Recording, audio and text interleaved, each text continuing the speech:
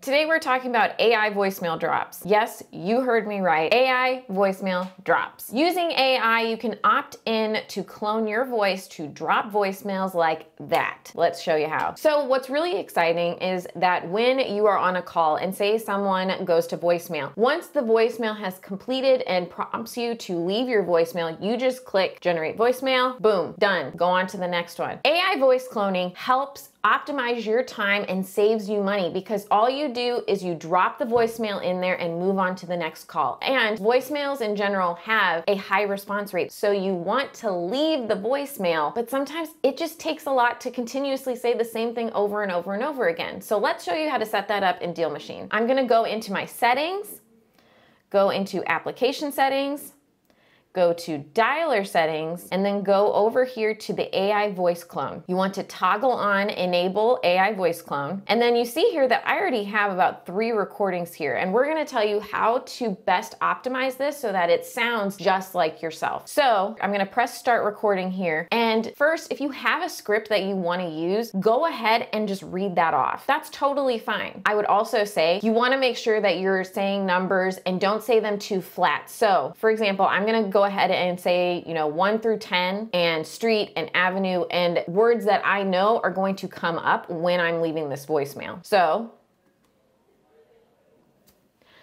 1, 2, 3, 4, 5, 6, 7, 8, 9, 10.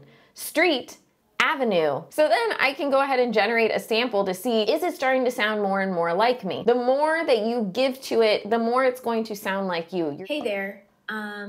This is Elise Kanak calling. I was just reaching out to see if you'd be interested in selling your property at 123 Maple Avenue. If you could give me a call back at 574, that'd be great. Okay, so one thing here, that'd be great sounded a little flat. So let's record some that'd be great. That'd be great. Can't wait to talk to you soon. Hi, my name's Elise Kanak, and I'm interested in purchasing your home. Hi there, Sarah. This is Elise Kanak. I'm reaching out because I'm interested in buying the property at 123 Maple Street. If you're open to discussing, please give me a call back at 574.